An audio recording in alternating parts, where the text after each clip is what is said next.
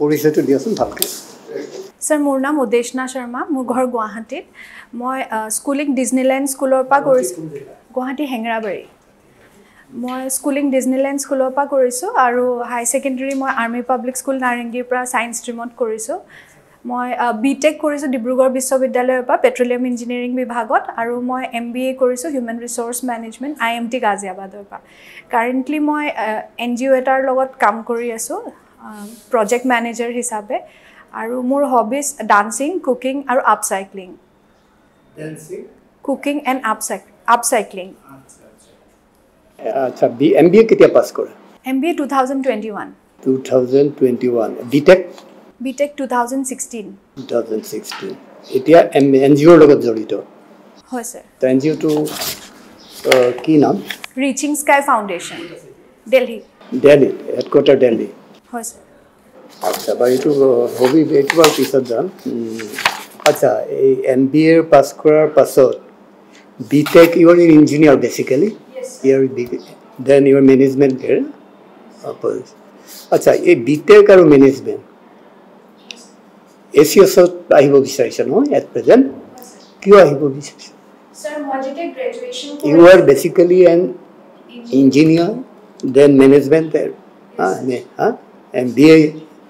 special subject in MBA sir human resource management আচ্ছা then sir মই যেতে engineering কৰি আছিলো তেতিয়া মই 6 সেমিষ্টাৰত মই IAS আৰু ACS মানে সিভিল সাৰ্ভিসেছৰ লগত ভালকৈ পৰিচয় হলো যে ৰোলটো কি কেনেকুৱা ধৰণৰ চাকৰি কৰে আৰু বহুত এনেকুৱা মহিলা IAS অফিচাৰ বা ACS অফিচাৰ তেখেতসকলৰ কাম দেখি মই বহুত অনুপ্ৰেৰণিত হলো আৰু হেবোৰ দেখি মই ভাবিলো যে ময়ো সিভিল সাৰ্ভিসেছত কেৰিয়াৰ এটা বনাব পাৰিম যেহেতুকে মই নিজৰ স্কিলছ বা কেপেবিলিটি তেতিয়ালৈকে ভালকৈ বুজি পোৱা হৈছিল হেহে মই ইঞ্জিনিয়াৰিং কৰি উঠি দিল্লীতে চাকৰি কৰিবলৈ গলো যাতে মই তাত কোচিং কৰিব পাৰো সিভিল সাৰ্ভিসেছৰ কাৰণে আৰু মই প্ৰিপাৰেচন কৰি এক বছৰ হয় স্যাৰ আচ্ছা তাৰ পিছত মই দিল্লীত কোচিং কৰি মই সিভিল সাৰ্ভিসেছ এক্সামছ দিছো আৰু তাৰ পিছত মই MBA টো 2019ত এডমিশন ললো যেতিয়া মই 3 ইয়াৰ্স প্ৰিপাৰেচন কৰিছো আৰু তাৰ পিছত মই ভাবিলো মই অকমান উচ্চ শিক্ষাও কৰিব লাগে আৰু পোষ্ট গ্ৰেজুৱেচনত মই এনেকুৱা এটা বিভাগে বিচাৰি লৈছো যোনটো পিছলে মোৰ সিভিল সাৰ্ভিসেছৰ কেৰিয়াৰটো কামত আহে কোনটো হিউম্যান ৰিসোৰ্স মেনেজমেন্ট কেনেকৈ কৰিব বাৰু কোৱাচোন স্যাৰ মোৰ মতে সিভিল সাৰ্ভিস এজনক তেখেতসকলে মানুহৰ লগতে বেসিক্যালি কাম কৰিব লাগে আৰু আজিকালি যিবিলাক আমাৰ প্ৰজেক্টছ হৈছে গভৰ্নমেন্টৰ প্ৰজেক্টে হওক যেনেকুৱা project হেবোৰ private public private partnership মডতো কৰা হয় তেনেকুৱা টাইমত মই যদি নিজৰ ভিতৰত সেই কৰ্পোৰেট কালচাৰৰ যিবোৰ এথিক্স বা ভ্যালুজ হেবোৰ আনিব পাৰো তেতিয়া মই ভাবো যে আমাৰ কৰ্মদক্ষতাটো বাঢ়িব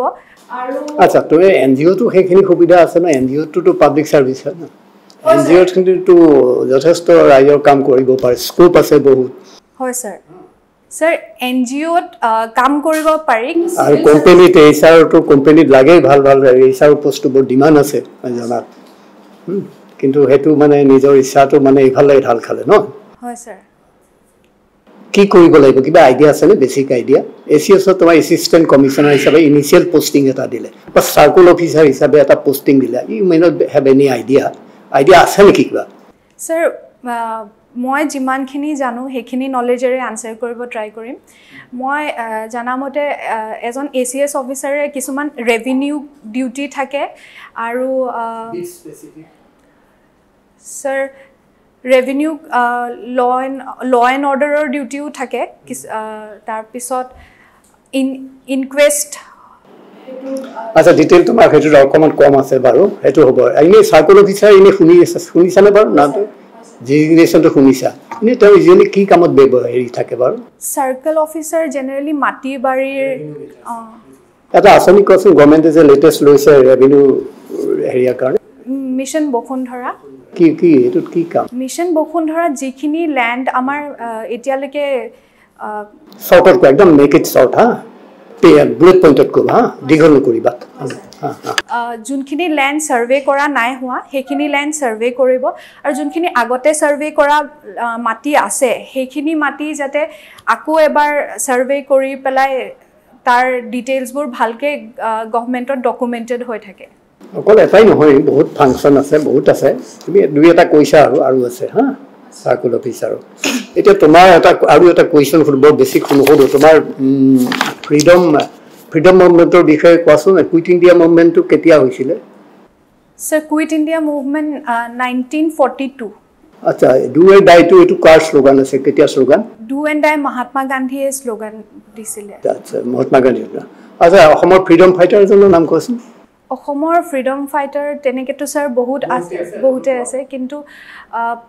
মণিৰাম দেৱান কুশল কোঁৱৰ কেতিয়া হেৰি হৈছিল কুশল কোঁৱৰ শ্বহীদ কেতিয়া হৈছিল ক'ব পাৰিবানে কোনটো এৰিয়াত শ্বহীদ হৈছিল ফ্ৰীডম মুভমেণ্টৰ স্যাৰ কুশল কোঁৱৰ মই যিমান ৰিকালেক্ট কৰিব পাৰিছোঁ 1857 চিপয় মিউটিনিৰ সময়ত তেখেতক শ্বহীদ আচ্ছা তোমাক এটা হাইপথেটিকেল এটা দিওঁ দেই আৰু বেছি নুসুধো তোমাক চাৰ্কুল অফিচাৰ দিলে এটা জেগা চাৰ্কুল অফিচাৰবিলাক সাধাৰণতে কিছুমান ডিষ্ট্ৰিক্ট হেডকোৱাৰ্টাৰত থাকে চাব ডিভিজনেল কিছুমান মফচল এৰিয়াত থাকে ৰুৰেল এৰিয়াত থাকে এনেকুৱা মানে চাৰ্কুল অফিচাৰ দিলে তোমাক পষ্টিং হৈ গ'ল তোমাৰ চিনিয়ৰ কোনো নাই only U R at that time এটা ইনচিডেণ্ট হ'ল কি হ'ল ৰাতি তুমি গম পালা যে ক'ৰবাত এটা এক্সিডেণ্ট হৈছে চমৰে এটা গাড়ী এখন এক্সিডেণ্ট হৈছে গাড়ীখন গৈ পেলাই তুমি শুনিছাহে দেই কনফাৰ্ম হোৱা নাই কিন্তু শুনিছা ৰাতি শুনিছা গাড়ীখন গৈ ক'ৰবাত নদীত পৰিলেগৈ ডঙৰ ভাগি তেতিয়া তুমি এজ এ চাৰ্কুল অফিচাৰ তুমি কি কৰিবা sir as a circle officer যদি এক্সাক্ট ডিউটিটো ক'ব লাগে তেতিয়াহ'লে চাগে মই নাজানিম কিন্তু যদি মোক এনে বহলভাৱে ক'বলৈ দিয়ে তেতিয়াহ'লে মই ক'ম প্ৰথমতে যিহেতুকে মই শুনিছোঁ আৰু মই প্ৰথমতে বস্তুটোৰ কথা চিয়'ৰ নহয় মই প্ৰথমতে সেইটো অনুসন্ধান কৰিবলৈ চাম যে বাতৰিটো কিমান সত্য সেয়েহে মই তাৰ যোনখন লোকেল পুলিচ থানা আছে লোকেল পুলিচ থানাত খবৰ কৰিম যে এনেকুৱা এৰিয়াত মই খবৰ পাইছোঁ যে এনেকুৱা কিবা ইনচিডেণ্ট হৈছে নেকি যদি গম পাওঁ যে এনেকুৱা ইনচিডেণ্ট হৈছে কাৰণ পুলিচ থানাখন যিহেতুকে ওচৰতে থাকিব তেখেতসকলে গৈ ভেৰিফাই কৰিব পাৰিব তেতিয়া মই ইনচিডেণ্টটো যি ব্যৱস্থা লাগে মই আগতে ফোনেৰে যোগাযোগ কৰি পেলাই কৰিব যাম যাতে যদি মানুহৰ লাইফ এণ্ড ডেথৰ কথা আছে সময়ৰ মানে অপচয় নহওক আৰু তাত গৈ মই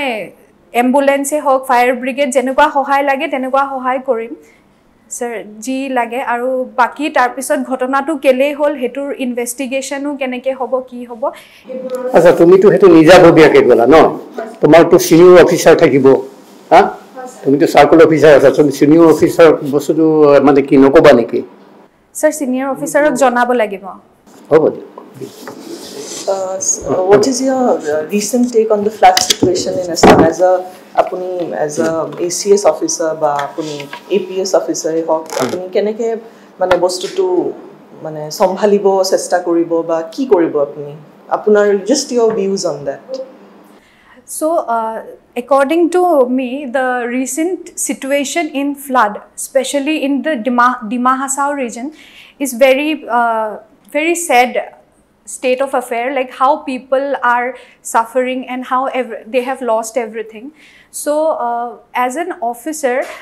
if I am posted in such an area I would first ensure that the people are properly rehabilitated like they are evacuated to the relief camps next step would be to consider the situation in the relief camps they must have the basic needs available there I would consider like food supplies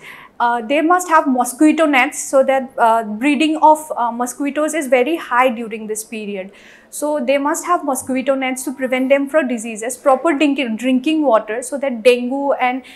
cholera such kind of diseases does not spread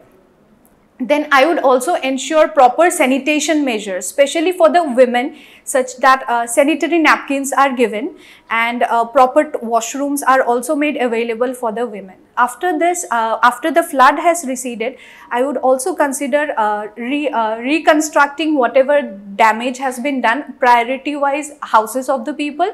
the schools and the hospitals after that whatever infrastructure damages has been created in the district so I would also look into that and proper plans should be made into reconstructing those and also in a long term effect I would try to look into how such incidences can be prevented and mitigated in the future okay thank you sir Udeshna আপোনাৰ নামৰ মিনিংটো কিবা জানেনে? হয় sir, মোৰ নামৰ মিনিংটো হ'ল সূৰ্যোদয়। উদেশনা আপুনি engineering কৰিছে, তাৰপিছত মেনেজমেণ্ট কৰিছে, অপচনেলটো কি আছিলে? সোশিয়োলজি। ইঞ্জিনিয়াৰিং তাৰপিছত মেনেজমেণ্ট, ইঞ্জিনিয়াৰিঙৰ ছাবজেক্টৰ আপোনাৰ অপচন আছিলে? Sir,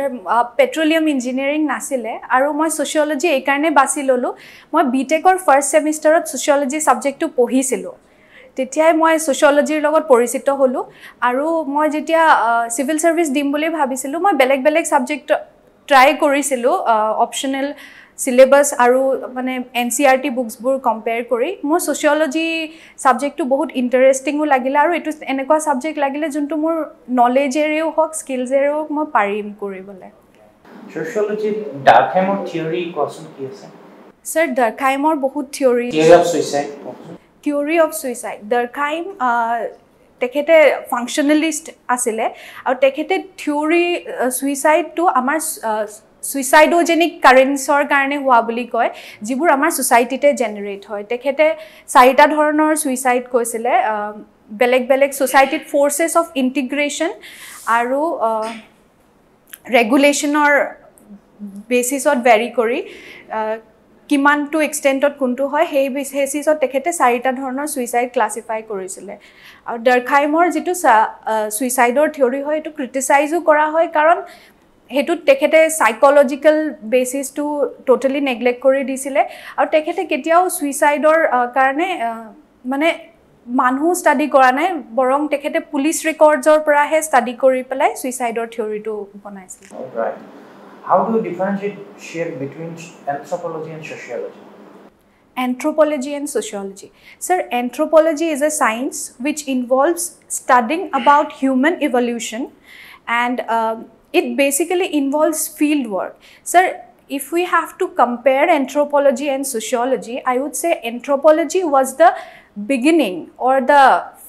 laid the foundation stone of field studies in sociology, where sociology studies in the modern present day society, and anthropology, it basically deals with the past society and the past events which happened. What is Indological school of thought in sociology?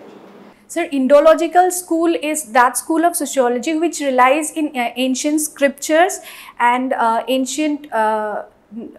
sources, whatever it is available to study the society.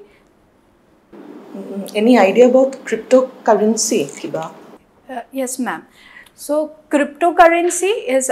currently getting very much popular throughout the world, and it is based on blockchain technology. Bitcoin is a popular example of cryptocurrency. So, what is blockchain technology actually? Ma'am, blockchain technology is a technology where data, it is stored in form of ledgers and it is connected in form of chains. Ma'am, here it is an open source technology where it is very transparent and everybody can have access to what is happening, and it has to be verified by people, like 3 as per my knowledge, I think like 3 people, they verify it whether the transaction has been done or not, and then it becomes a valid transaction. Okay, iman importance kyo dise cryptocurrency in India?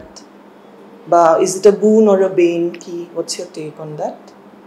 Ma'am, I would say cryptocurrency is both a boon and a bane. Considering it is a new technology, we should always look forward to it, how it can be beneficial to the society. Blockchain technology, like cryptocurrency, is used in many ways. Like Bitcoin trading has become very popular nowadays and people are involving, but there a problem arises, as in there is a chance of opaqueness also, and the blockchain cryptocurrency, it can be used for terrorism, money laundering activities. So it is not regulated by any central authority. Reserve Bank of India is trying to and studying the current level how it can be introduced in India, but as per my knowledge, it has not yet been legalized in India. I think Thank you.